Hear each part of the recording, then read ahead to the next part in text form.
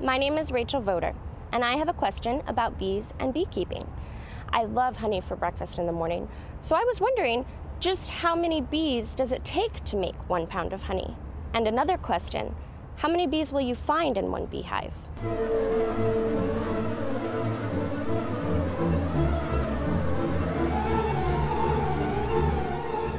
Hi, I'm Eric Musson, and I've spent the last 35 years working with beekeepers, scientists, and growers to determine how best to use honeybees and get the most profit from them.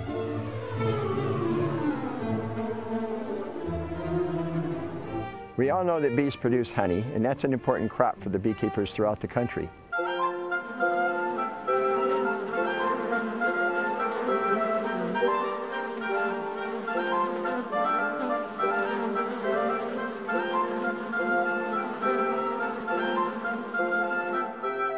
But more important to us, perhaps, is the fact that honeybees pollinate approximately 1/3 of the daily diet that we consume. The fruits and vegetables in particular, which are supposed to be nutritionally best for us.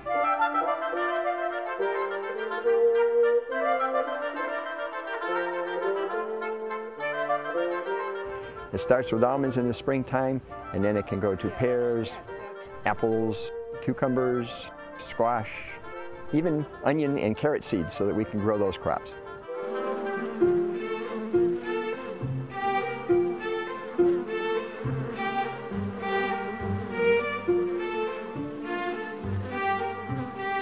In response to the question of how much does a bee accomplish on its foraging trips, a single individual bee, when it goes out to collect nectar, generally has to visit 50 to 100 flowers in order to get a full nectar load.